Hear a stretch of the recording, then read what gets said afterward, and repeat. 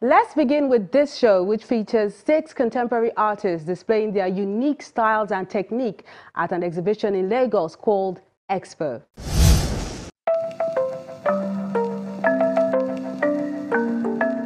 Unearthing the hidden talents in the country and continent is the vision behind this initiative, which is not the first in the series.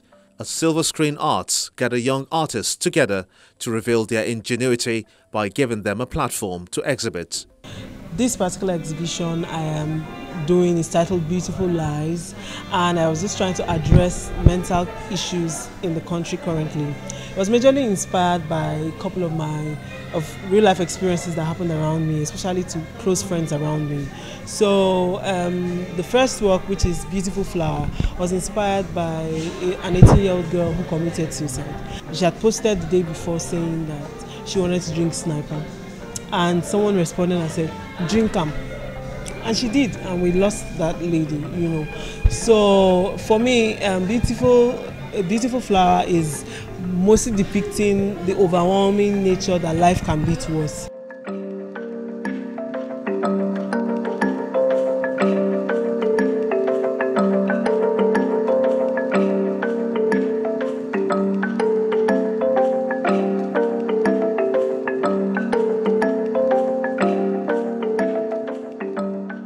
Six young artists made the cut this time around in an exhibition called Expo, which shows paintings, sculptural pieces, as well as other works of art done by these ladies and gentlemen.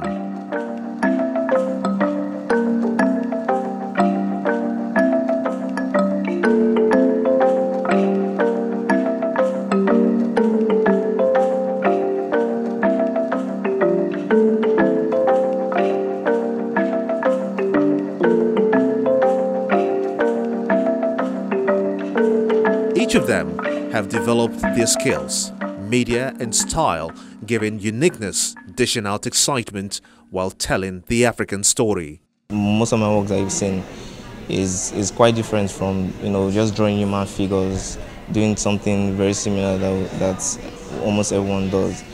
My work basically has to be basically explained before you can understand.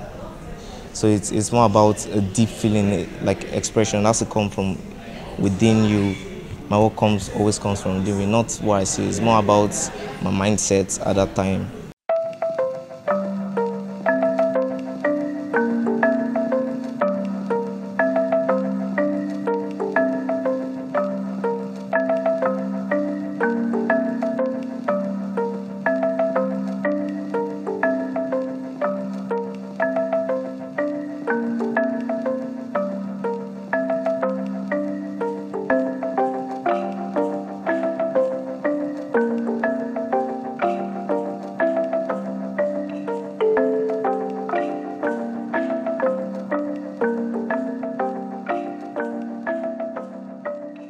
I try to picture how everybody feels mentally, because my artwork relates to the mental state of humans, to be precise.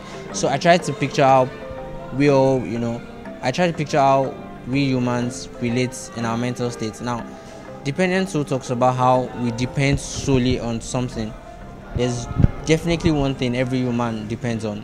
It could either be money for survival, it could be health. You understand? We depend solely on something for survival, and then that's why I created Dependent Soul as an expression of my thoughts.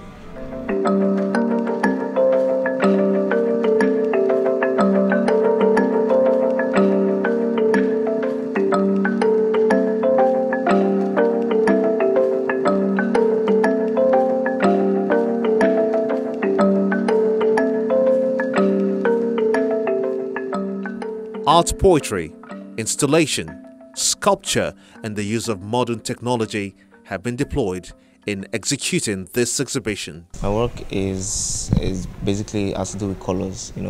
When we have colors around, it's more of like a feeling of life, feeling of hope. Like where there are colors, there's always it's always lively.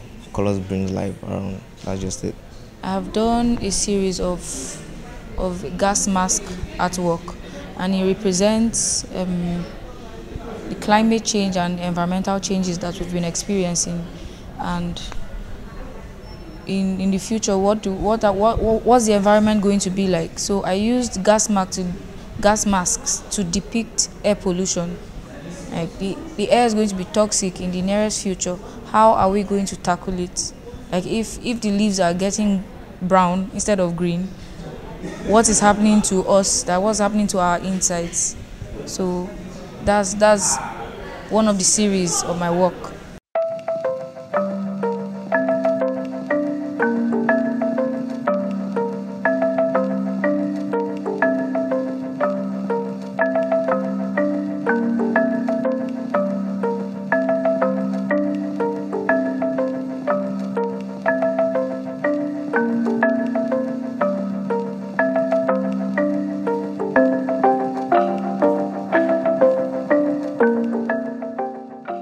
I'm trying to encourage people out there going through depression, most importantly, to always believe that they are not the only one going through this. There are so many other people going through it, and at the same time you can come out of it. You might be depressed because you do not have money right now, but you definitely have money if you work towards it. You definitely have wealth if you work towards it. And also let them understand that adding value is very, very important, because in life, if you do not add value, you will not be valued. You understand? So adding value is also very important. We need to add value to our society. We need to add value to those around us, most importantly. In the picture, it shows a lot of characters. You would see a wealthy person wearing agbada. That's what we call it in Nigeria, yes. Wearing agbada, and then he's carrying a briefcase that has money flying out of it. Yeah, so that depicts influential people in Nigeria. That could be, they could be politicians or people who have a lot of voice in Nigeria, yes. He has an earpiece on, and he's just walking down to a desolate part. Yeah, it's a lot of times these people don't pay attention to what people are feeling, what people are going through, the needs of the minority or people down there. If you see check the picture, the painting, you would see someone down there pleading. You know, those are the citizens left helpless, you know, by the looting and embezzlement of all of money and everything.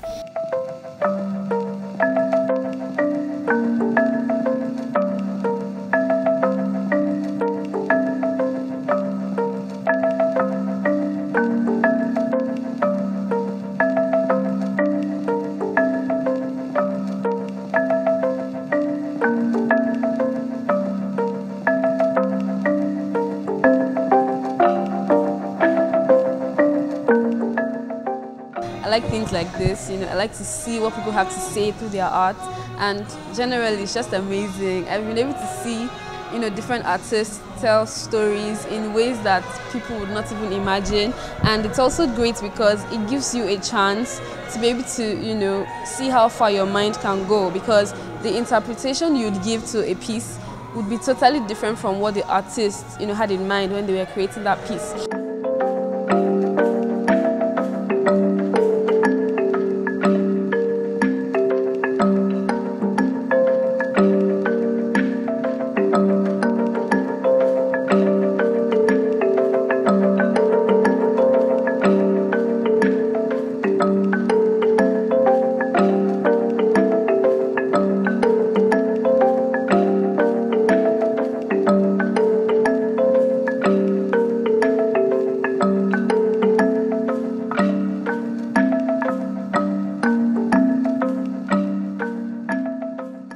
In fact, it's really amazing. So the thing for me is I used to paint, I used to draw some time ago, but I think I just really dumped, you know, that skill somewhere. But now that I'm seeing so much artwork, you know, it's really, really inspiring, and I really think I would love to go back to my books and do something, right? So it's really, really inspiring. I think I've learned so much about how people can interpret life differently. I remember I was with a group of my friends. We were looking at one particular artwork, right? And the three of us had different interpretations for the same artwork, and it all made sense. So I think I've really been inspired by everything so far. The team at Silver Screen Art is keeping their eyes peeled, scouting for more young minds with talent, as light should not be hidden under the bushel.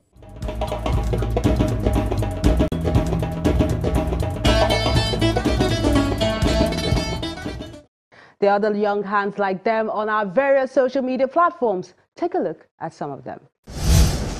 And these are the works of art that made the cut for this week.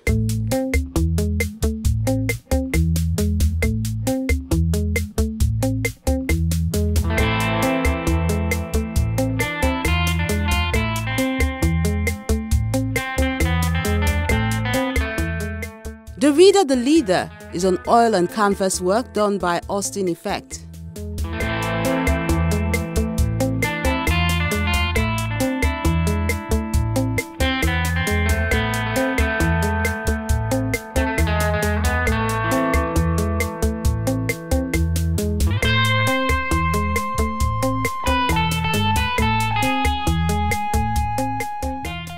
Then Kingsley Gumka is showing us this hairdo series, which is a watercolor on glossy paper work of art.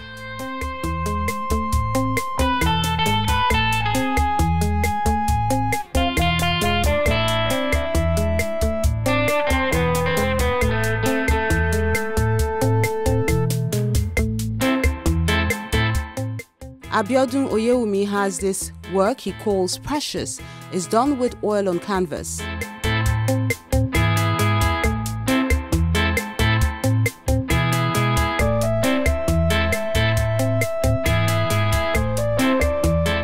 Then The Bride is a digital artwork done by Benjamin Ohepo.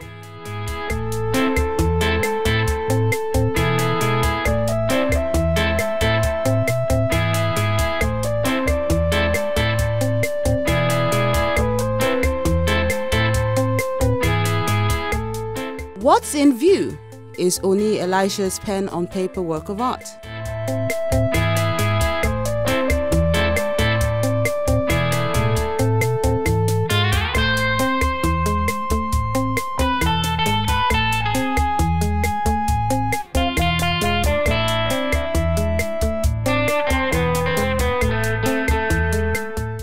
This oil painting on canvas miniature, which shows a road in Lagos called the Gondo, is done by Glory Aroture.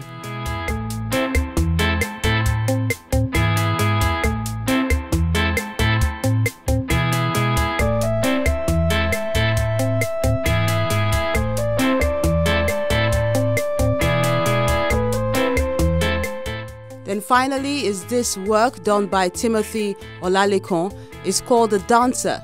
It's done with mixed media.